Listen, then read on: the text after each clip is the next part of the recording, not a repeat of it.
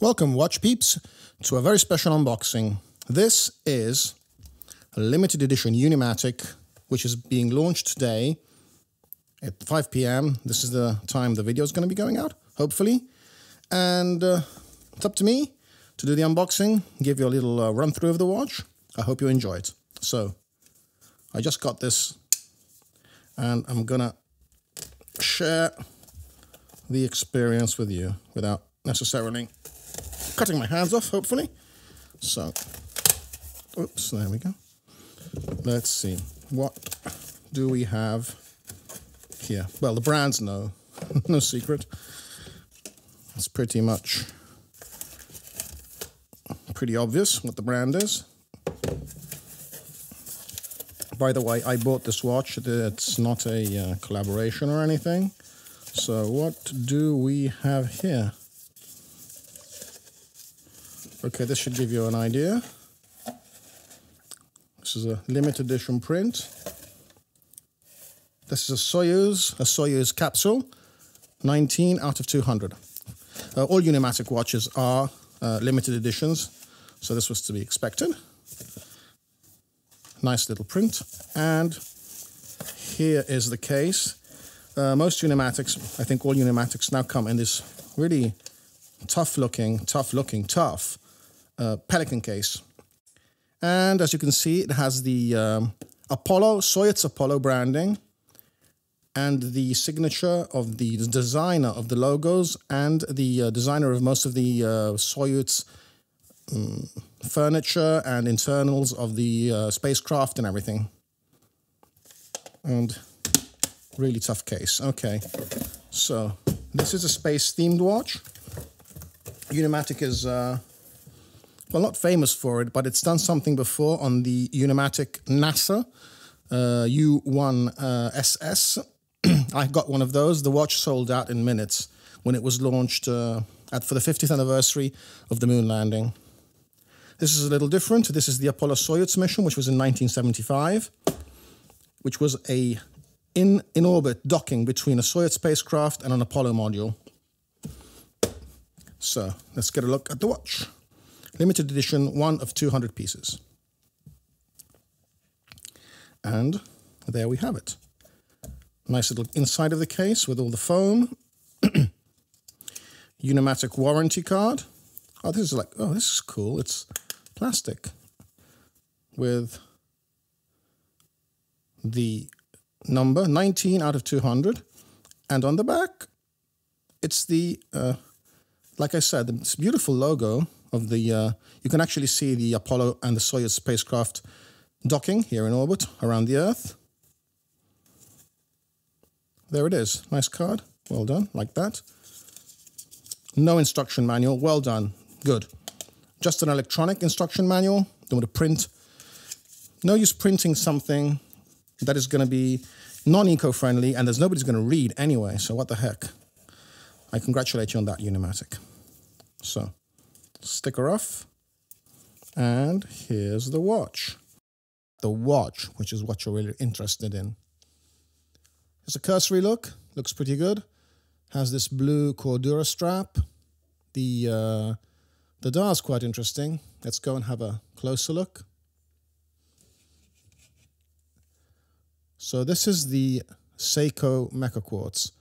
What exactly is that? Now, it's a quartz movement that powers a mechanical chrono. Now, if you look at the dials here, we've got, this is the minute counter. This is a one hour chrono. And this one, at the 3 o'clock, isn't actually it has nothing to do with a chrono. It's just a 24-hour marker. So basically, it's working as a night and day indicator. Apart from that, the dial's quite clean in the usual Unimatic fashion. The tachymeter scale, this is... Okay, let's close this down. It has a movable, ratchetable unidirectional tachymeter scale, which in my opinion is pretty useless. I mean, this isn't a dive watch, even though it is a 300-meter water resistant. You're not going to be doing any diving with this, but even then, you're not going to be you're not going to be timing anything. You're not going to be timing how fast a fish is going underwater, so no way. But it's a nice gimmick, I suppose. Gives it something. And it's got screw-down pushers, of course. These are made so that you do not push the buttons when you're underwater, even if you ever take it underwater. And there we go. And let's start the chrono. Very smooth movement of the second hand. You'd be fooled into thinking this is actually an automatic movement with such a smooth movement of the second hand, but it's not. It's mecha quartz, and I think these mecha quartz movement don't get the appreciation they should. They're still very precise, and not having this watch does not have a running seconds hand. So when the chrono's not working, you wouldn't even think it's a quartz watch because you don't get a ticking second hand. So that's quite cool in my opinion. A very toolish case, of course, like all Unimatics. Fine brushing all over. No chamfering, no shiny bits, no concession to luxury at all. On the other side, we have the oversized Unimatic crown with the Unimatic logo. And on the back, let's get a look. We have a graphic of the of probably what is the docking procedure of the two craft, limited number, and the autograph of the Russian architect of Galina. You can just read there, Galina Balashova. She is the unsung hero of the Soyuz program. She did a lot of the design for the parts of the insides and the logo, of course, but she didn't get any recognition for it, which is quite sad, to be honest. And there we go. Black dial, vintage patinaed 4 patina loom. Great strap, big and solid Unimatic signed buckle. So there you go. All in all, I think that's a smart piece. The logo just gives it that flash of color, which it needs. So the big question now is, does this watch have any loom to talk about? Now, since I'm a loom nerd, it deserves a good old loom shot. So let's get that going. Well, no, not disappointing. It's quite good. A lot of loom on the hands and on the running seconds chrono hand. A bit less on the indices and hour markers, but still not too shabby. Not up to the usual Unimatic dive watch standards, I would say. I have a Unimatic U3-AS, the NASA, the white one, and I think that has a lot better loom, if I remember correctly. But it's not too bad for a chrono that's chrono dive watch, which is not going to be doing any diving. So that looks it's good enough. I was talking to a Unimatic friend of mine, a guy who loves Unimatics, and he was saying, yeah, I like the watch, but maybe just a bit of a cash grab there by Unimatic. Honestly, I mean, what limited edition watch isn't a cash grab?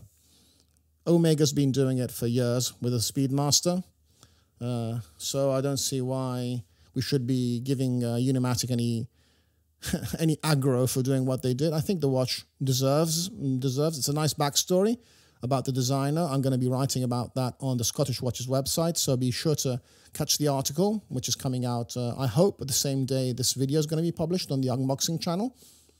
And I'll be writing a little piece on the watch and the story behind it. So I think it's a good story, even though this watch has never been to space, but none of the watches they sell on have ever been to space. So there you go.